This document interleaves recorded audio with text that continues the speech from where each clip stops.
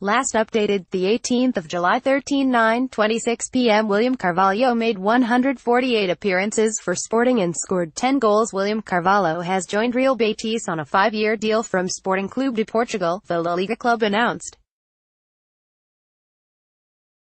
The contract will see him at the Green and Whites until 2023.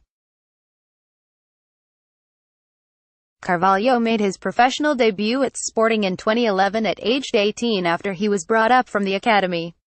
During his 7-year stint, he went out on loan twice to Fatima in 2011 and then to Cercle Brugge for 18 months. The 26-year-old returned to Sporting Clube for the 2013-14 season and became one of the main pillars in their midfield. Carvalho has won 47 caps with Portugal and was in the squad when they won the Euro Championship in 2016, having beat France 1-0 in the final. He also recently played in the 2018 World Cup in Russia.